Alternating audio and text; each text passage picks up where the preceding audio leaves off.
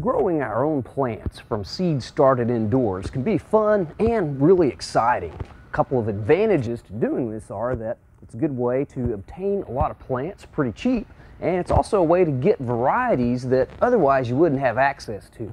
There's just no way our nurseries and greenhouses can stock all the different varieties that the seed catalogs carry. I know that I really enjoy looking through the seed catalogs when they arrive in the mail to see all the new varieties. This is the Thompson and Morgan catalog, and they carry just a huge range of plants from all over the world. When I'm looking for tomato seed, I like ordering from this catalog. It's called Totally Tomatoes. They offer 247 varieties of tomatoes, but they're not just tomatoes. They do have a few other salad plants and 116 varieties of peppers. If you want to order old heirloom varieties of plants, this is a good catalog. This one from the Seed Savers Exchange. They have lots of tomatoes, peppers, eggplants, garlic, and cantaloupe, and all types of heirloom flowers and vegetables. Now, this is the catalog that everyone can order from, but if you join the Seed Savers group, you have access to the members collection where you can choose from over 3,000 varieties of tomatoes. Well, when it comes to sowing our seed indoors, one of the most important things to think about is the timing of the sowing. We want to make sure that our seedlings are mature enough to go out into the ground whenever it's time to plant them out. So for this reason, we need to be familiar with our average last frost date. And like we told you last year on a program, in Oklahoma, that's going to be sometime in the month of April. For the southern part of the state, it's going to be early April. Middle part of the state, more like mid-April. And the northern part of Oklahoma and the Panhandle, it's going to be late April. Now, this is the average frost-free date that we can plant out our frost tender plants like tomatoes and peppers. Now, if we're going to be planting cool season plants like cabbage, broccoli, or Brussels sprouts, we can plant those out a month earlier in March. Well, for here in Stillwater, we've identified the date of April 19th as our target date for when we want to have things ready. So for something like, say, tomatoes, we can count back the weeks through March, and we find out that February the 23rd is 8 weeks away from April 19th. So that tells us that here in the next couple of weeks, we need to have our tomato seeds sown. Now, this information is usually on the backs of seed packets. Right here, I've got a packet of flowering ornamental tobacco. And if you look on the back here, it's got instructions, and it'll usually say, like we've got right here, sow indoors 6 to 8 weeks before the last frost. Now, if this information isn't on the seed packet, you can look in the catalog or check out the seed company's website.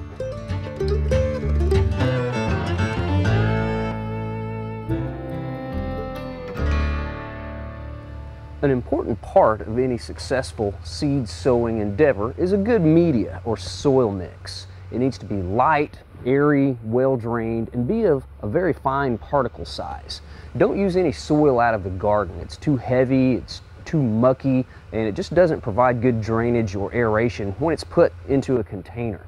We like to use a mix that's about 1/2 vermiculite and the other half a fine peat moss. This is a brand called Ready Earth by Scott's that we use, and it works very well for us. There are a number of different types of containers you can start your seeds in. Almost every seed catalog has some sort of seed starting kit. You can go to any nursery or garden center, and they usually have all types of these trays with domes and in different sizes.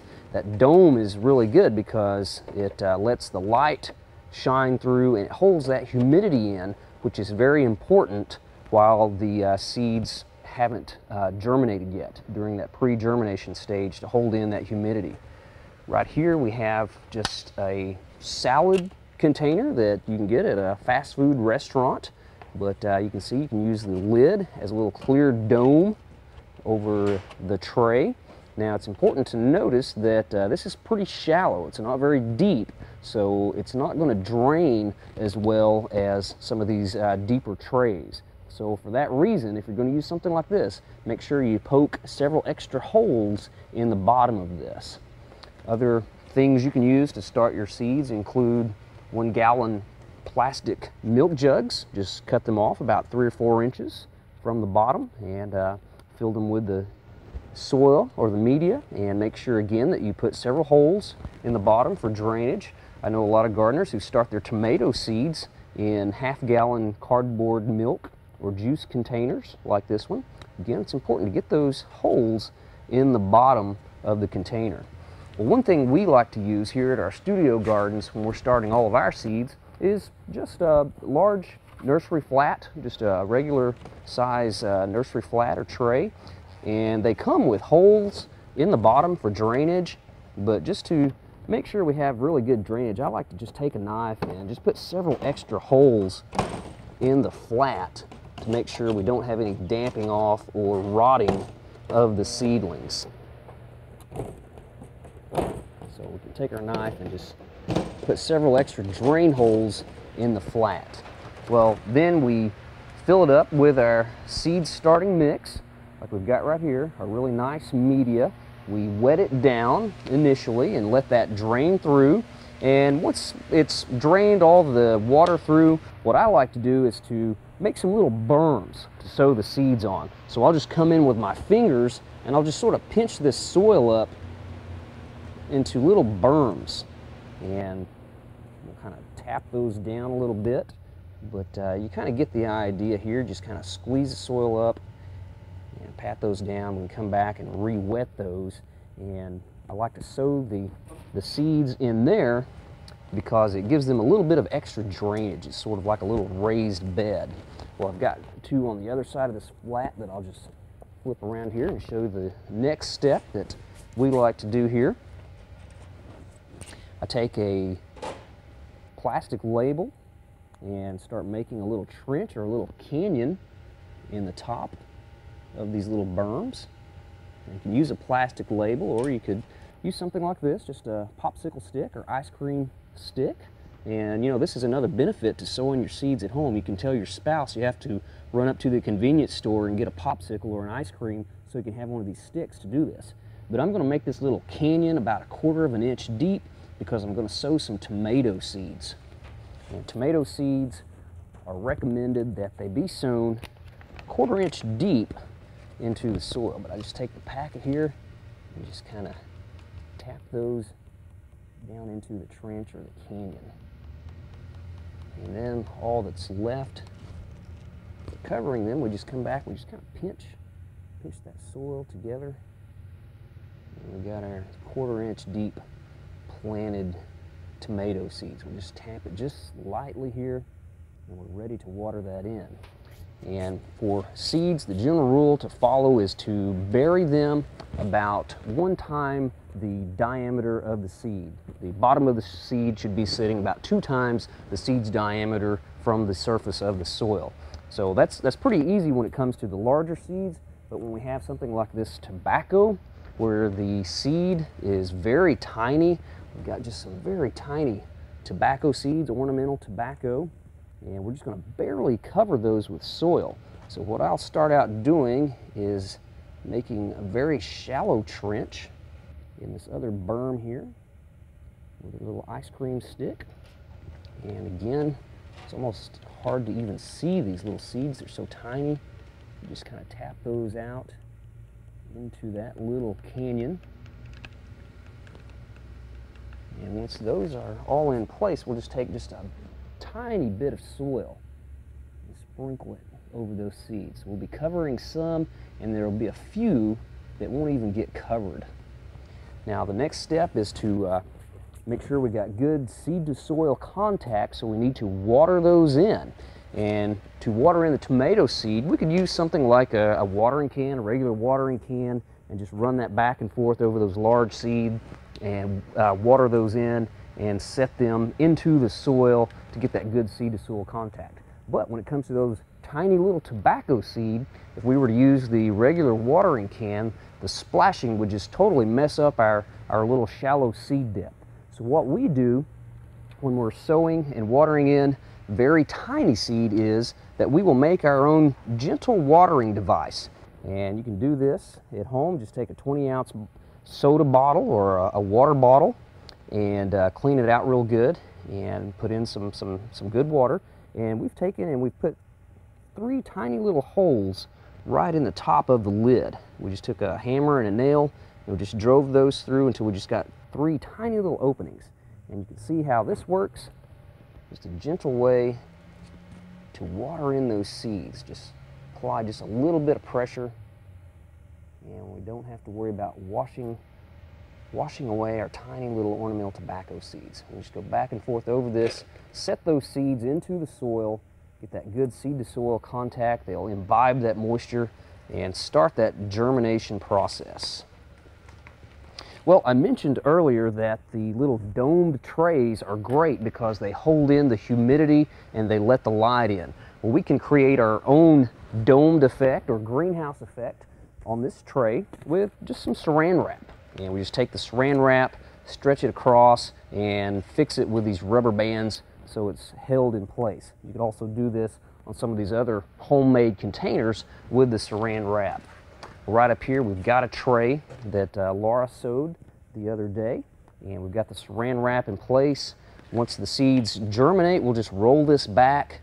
If some of these rows in the center germinate first, we'll just cut a slit over that and just kind of roll that saran wrap back under to hold the moisture in on these other seeds.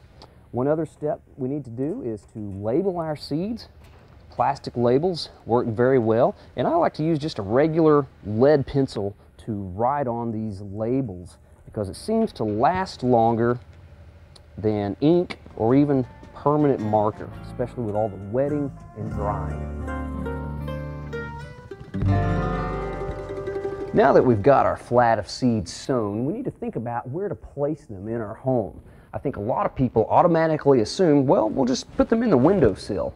The windowsill is fine after they germinate, but at this point, warm, constant temperatures of about 65 to 75 degrees are more important than light. And that's because most seeds don't need light to germinate. Some do, but the majority do not.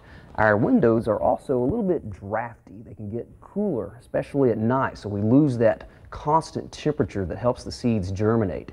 So for this reason, a lot of gardeners try to find warm places around their home to place their flats of seeds. Some place them on top of hot water heaters, maybe near the pilot light of a gas stove, or even on top of the refrigerator. Just anywhere you can find a nice warm spot until they germinate. Then you can place them in the windowsill. A couple of items that you can invest in to greatly boost your seed starting endeavors would be a heating mat and a light fixture. Now with a heating mat like this one right here, it's got a nice controller. It's very easy to keep a constant temperature. You can see the knob here, we've got it set right on 70 degrees, and we can keep it there. We can monitor the soil very close with this little heat sensor that we just put into the soil. And once those seeds germinate, we can come in and turn down that knob about 10 to 15 degrees because the seedlings need to grow a little bit cooler than the temperature it takes to cause the seeds to germinate. The light fixture is a good idea for growing the seedlings, especially after they've germinated.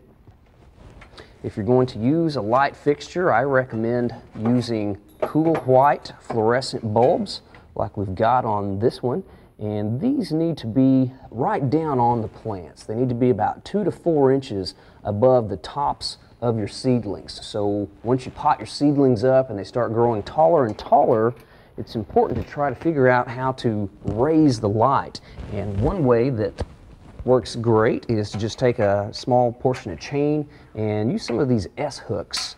And you can just clip those on and just reduce the length of that chain as those seedlings grow.